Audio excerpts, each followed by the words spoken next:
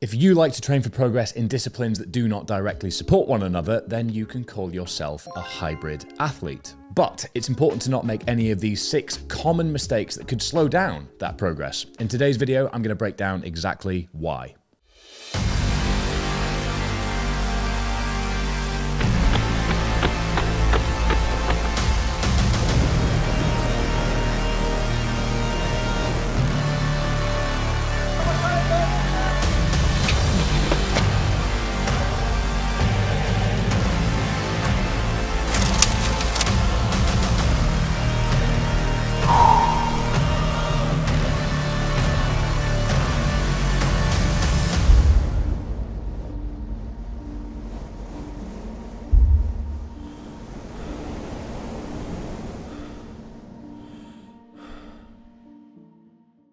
I think it's important to kick things off with a bit of introduction and context as to what exactly is a hybrid athlete. It has become a little bit diluted as a term in recent years, mainly due to TikTokers, in my humble opinion.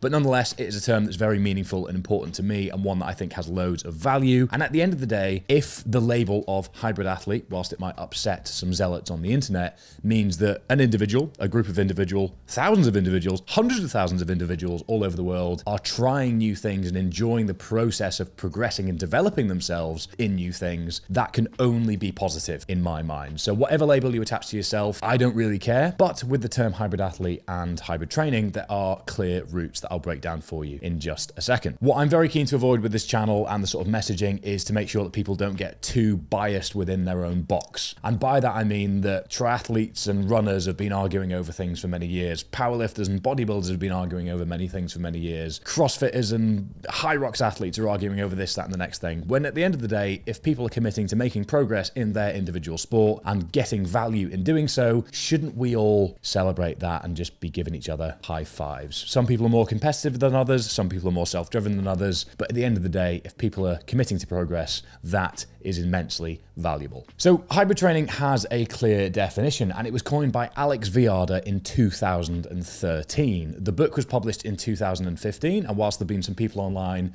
since then that have tried to claim some sort of ownership over it, ultimately the internet has the receipts. And the definition is as follows: the concurrent training of different athletic disciplines that do not inherently support one another and whose disparate components are not essential to success at any one sport, which in simple terms means committing to progress in 2 or more sports that don't directly, by training them both concurrently, make you better at either or. So powerlifting isn't going to make you a better 5K runner. 5K running isn't going to make you a better powerlifter, but committing to making progress in both simultaneously is what falls under the definition and the remit of hybrid athlete. A huge part of where this discussion really comes from is around the interference effect. The interference effect was a concept born out of a very familiar and simple reality, which was a student trying to impress his professor. Robert Hickson, a recreational strength athlete, was reporting to Professor Helosi, who was a recreational runner. And in a bid to impress Professor Helosi, Robert was going on runs with him around the campus. And what he started to realize that his strength training was taking an impact as his running volume was increasing. He had a discussion with Professor Helosi,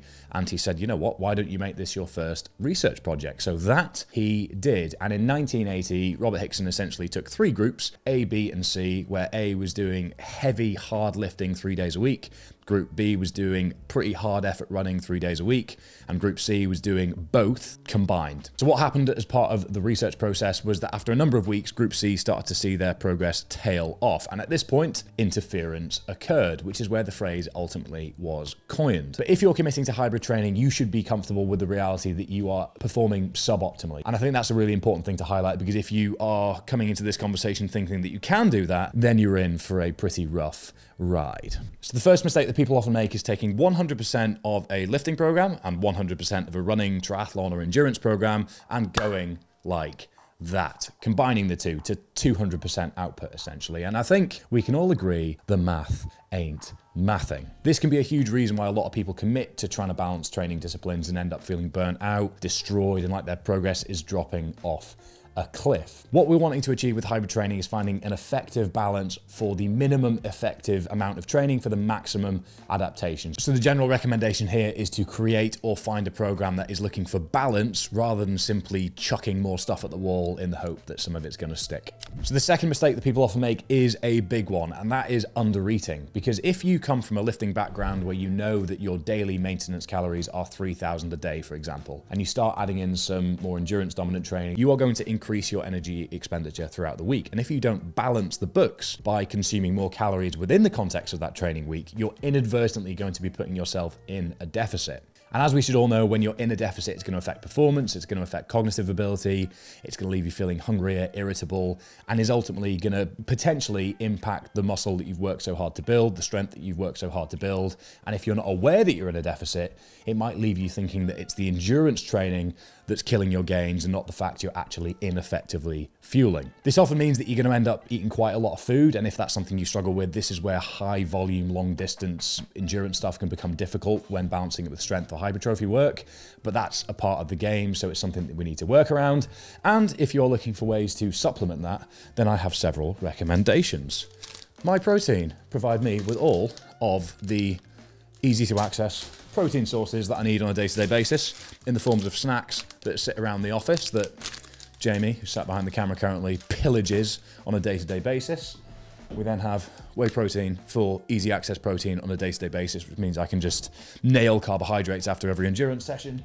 And then over here, if I just want to sip on some additional protein throughout the day, Clear Whey is, I'm still not quite sure if I believe the nutritional information on the back, because this tastes like juice, but is just under 100 calories worth of protein, which is wild. I also make sure to keep on top of my electrolytes on a daily basis with hydration sachets. But that is ultimately only all relevant within the context of supplementing your diet. The sum total of your energy expenditure balanced with the amount you're eating on a week-by-week, day-by-day basis is what matters. And with hybrid training, as you're adding in endurance volume, your expenditure is going to go up, so your intake needs to go up. Point number 3 is not having specific goals. And I appreciate that might be a little bit boring for those of you that like going with the flow and jumping in and out of this class and that class and this run and that thing. But ultimately, hybrid training is trying to optimize the suboptimal, whereby you are taking a hit on how much training you can commit to each individual discipline. So you really want to try and refine that so that you're getting the most bang for your buck in terms of the inputs versus outputs and adaptation over time. What you want to be doing is working backwards from specific goals so that you can establish your training towards that,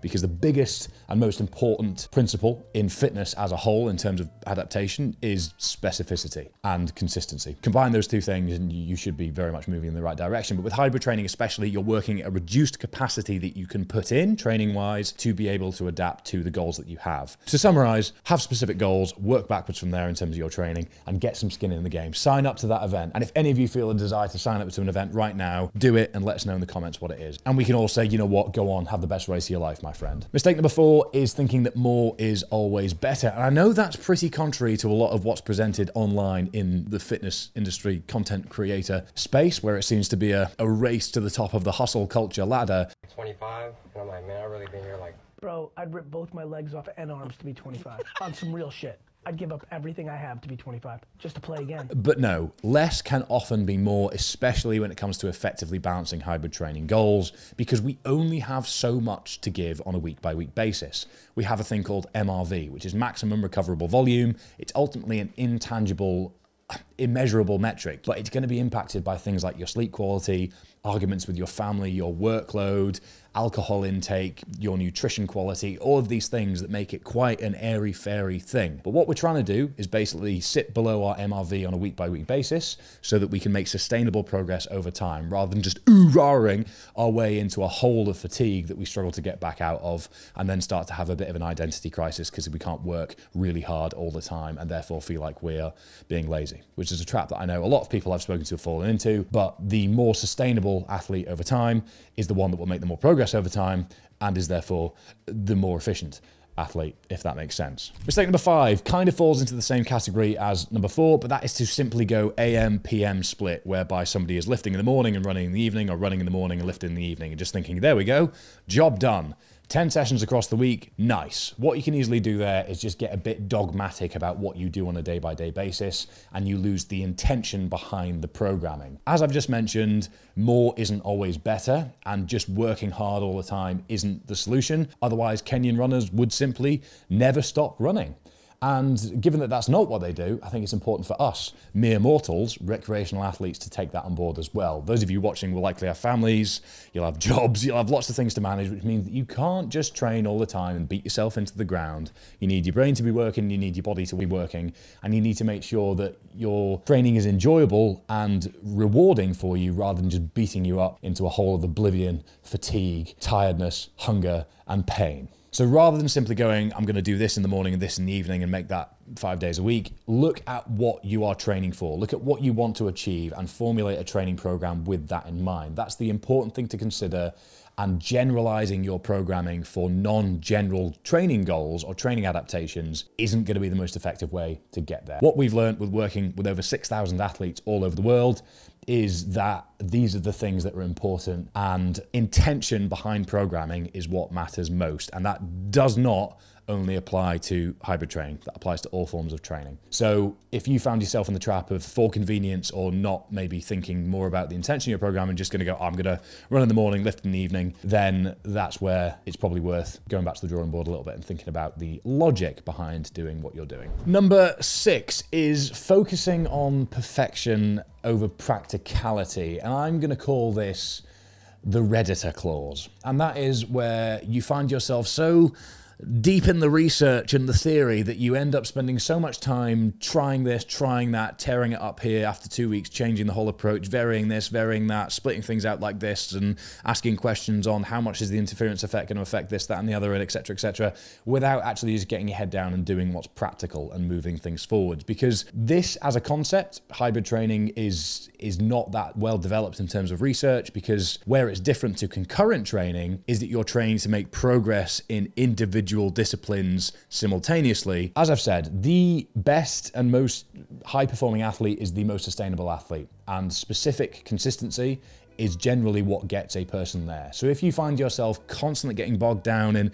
trying to apply research paper X alongside research paper Y and then coming up with the perfect framework of this, that, and the other, but then your parents come to stay and you can't actually get to that training on a Wednesday and you think, oh no, the whole program's ruined, I need to start again, then actually just getting your head down and committing to the training with what's practical first and foremost will probably get you a lot further. Perfect does not exist. All we can do is better inform our decision-making process so that we can make decisions around what is effective and how we can adapt towards our specific goals. So that's essentially that. Those are 6 common hybrid training mistakes, and I appreciate I haven't given you anything completely pithy that you can immediately apply to your exact circumstances, but that is the point. All I'm trying to do with these videos, all we're trying to do, speaking to this general spectrum of anyone at the end of a strength spectrum versus endurance spectrum and everything in between, is help you understand the decision-making process that we use with the athletes we've worked with, we use for everything that I've achieved over the years, everything that Johnny's achieved over the years, everything that the team in this building's achieved over the years, and what we found huge success with our athletes on. And I think that's what's really important to highlight is I think the fitness industry tries to push, and we've become used to really soundbitey, podcast clippy statements and takes, when in reality, a lot of the time, it depends. And that's not a cop-out answer, because often it depends on the person's strengths, weaknesses, inputs, outputs, stresses, fatigue management, skill, and everything that goes into it. So what we should always try and be doing is looking at ourselves or athletes that we're coaching or other people through the lens of their context and informing ourselves with the decision-making processes to apply these rules and considerations to that person, to ourselves, for the sake of our progress, their progress. Those are 6 hybrid training mistakes. Don't forget to like the video, comment with your thoughts and or feelings down below, hit subscribe, and keep an eye out for the next couple of weeks, because there are some big training sessions coming up for me ahead of a 250-kilometer ultramarathon at the end of March in one go with no sleep scheduled in. Bad idea. Anyway, thanks for watching. See you next time.